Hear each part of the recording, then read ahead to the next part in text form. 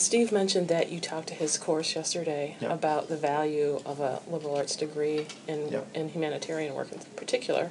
Can you talk a little bit about that now and Sure. really what you took with you from MSU out into the real world, so to speak? Well, Chris, it's a question I get a lot. I'm with the UN, and I'm on a sabbatical, and I spend a lot of time talking to students because I'm based at a university, and I'm teaching courses on hunger and poverty, and it's always a question that comes up: how did you get there, and what did you do? And whenever I do any kind of talk like that or career seminars, I always start with the fact that I'm a liberal arts grad. I'm proud of it. The secret is that all of us are in my line of work. Most humanitarian workers, development aid workers, number one, you couldn't specialize. You couldn't get a degree in development back then anyway. But the fact is that all of us really today are liberal arts grads. And the reason for that is that we can hire all the specialty technicians we want on consultancies, but we can't afford usually to have them on staff because they're too specialized. What we need are those folks who can pull it all together. And that is the gift of the liberal arts education, in that you are trained, whether you like it or not, to write well. And I learned to write here. I learned to write, I learned to express myself. I learned critical thinking, broader looking. I learned to speak, to present my views. This is all well-rounded education. And many agencies like us need those kind of people, indeed our core staff, because we're dealing with interdisciplinary issues all the time, complicated subjects. There's never a black and white issue. Everything is gray. And I've seen this time and time again. We find that liberal arts grads generally are just the best equipped. And again, nothing against the more technical expertise side. And if anything, it's the liberal arts grads like us who will bring them all together, because we need them. We can't do it all ourselves. But then we will be managing the process oftentimes, because we will often have that broader perspective.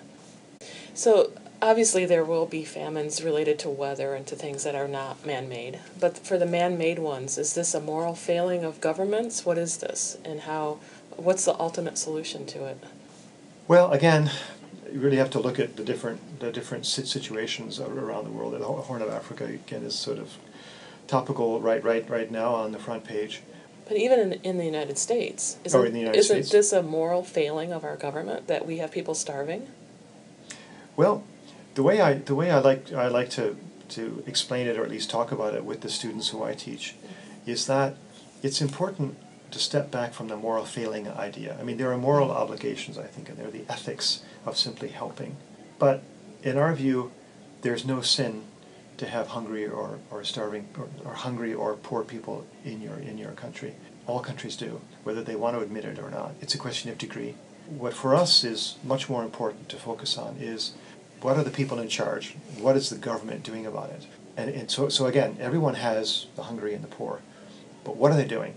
For example, what are the social safety nets? What programs are there in the central government and all levels of government to work with those people and help them, on their own terms, improve their lot in life? And as we know, in many Western countries, such as this one, there are programs like that. Maybe nowhere near able to meet the need, and less so all the time on the food side. And much of what I teach in my hunger studies courses is vulnerability. I maybe won't get my students to live in a tent in Darfur, and nor should I, but I can teach many of the vulnerability issues as to why the poorest, the most food insecure in this country, for example, are affected, because they are affected differently. I live in Alabama currently, which has the highest obesity rates in the country. These people are hungry. This is a hunger issue. They are malnourished. My students say, well, wait a minute. They're eating calories. What's in the calories? That's what it's all about. It's lack of education, always, and awareness. People are stressed. It's the phenomenon of the working poor in the U.S. today, making poor choices. They're working. They're earning money. They're not making it for lots of reasons. It's always like, what's their fault, or it's his fault, or her fault, or the government's fault. Well, okay, whosever fault it is, the fact is it's what's happening. And so in richer countries, clearly, what can be done? And so that's much of what I'm trying to do with our work here in this country now, is through this awareness, getting students out in the community to see firsthand. Then they develop that, not just the compassion, it's not just that, but just what can be done, and what am I looking at? And so then they can become advocates in terms of public policy with their governments. And to me, this is the key, is having more aware advocates on behalf of these people who are voiceless in many cases, disenfranchised, they're not really in the system, so that those who are, like educated college students and others, as members of a democracy, can make this known to the powers that be, that yes, this is right what we're doing, we need to do more of it or do it better. And of course in many countries you don't have that, and that's the problem again. It is a moral failure then. Right. People are too scared to speak up, governments are not engaged, and they should be. You used the phrase the end of hunger, the end of world hunger. Is that a real thing? Absolutely. It's completely possible. How to get there? How we get there is simply work on the access distribution issue with food. There's enough food to feed everyone in the world. There has been for many, many years. There won't be very much longer, so we have a window, we have an opportunity. So world hunger can be stopped, but it's going to be more difficult to stop it and end it soon. And by 2050, for sure, we'll have more people on the planet than we can feed. For now, our problem is, the world's problem is this distribution, access to that food, and being able to understand better and then target the needs of those who are most affected, and women, children, the most vulnerable again in any society, Native people, minorities. One key program is simply providing good nutrition to children, to mothers, women, and also channeling much of that good nutrition through school as well, so nutrition plus education, and then educating girls. And actually, if anyone ever asks me, is there the magic pill? Is there just one program? And of course there isn't just one. Probably the most important thing we can do as a society is educate girls. We've seen extreme cases in Italy and Germany with negative fertility rates now, that the more highly educated the female population is of a country, they will have fewer children. And those children they do have will be more healthy and more educated themselves, and they'll educate their own daughters, and it goes on. That is actually the way we will deal with so many aspects of world development, poverty, and the population issue as well, all together, plus the food supply problem. It's incredibly challenging because so much of it gets back to humanities and liberal arts training again, is appreciating all the aspects of culture that affect this, that impact on the realities of the situation and why it doesn't work.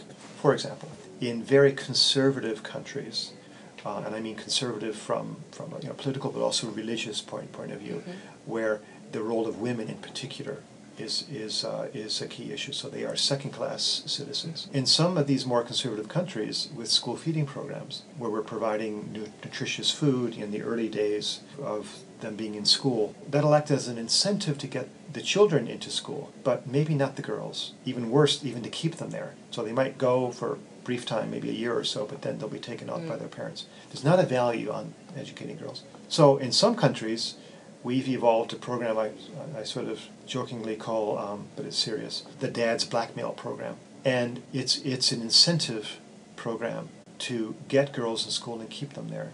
And we provide a liter of cooking oil every month to the girl, and it's for the families to give it to the father. And believe it or not, that right there will be enough for who's in charge, the father, to not only send her there, but keep her there. It's very simple. Now, you think about it. Now, that's a liter of cooking oil. That's valuable. Cooking oil is used every day. It also tells you a little bit about the decision process in the family, because that's all it takes is the cooking oil. So they may not really want to do that, but they'll do it for that reason. We make no apologies. That's enough. That's fine, right? Because the end result will be a group of educated women. Who will then, in turn, educate their girls. And we've been doing this long enough. The beauty of it now is that we now have women, mothers, sending their girls because they were part of those programs. And it works. Across countries, across cultures, everywhere in the world. It does, yeah. There are lots of other ways as well, but that is one that we find in our line of work, working with food aid, that's very effective. You can have a lot of meetings and a lot of talk and all that too, and a lot of that works too. But you can't force families to educate their kids and their girls. It's all about bringing out the solutions from them, right? Because the expat, me, arriving with my tie and my Land Cruiser and my staff and all that, we're not the solution. And we fool ourselves if we think that we always are. And the reason you know that it's working is that when you turn your head or you go away or you pull your funding or you leave, and they still continue it, and then the central government puts money into it, then you know. That's how we define sustainable development.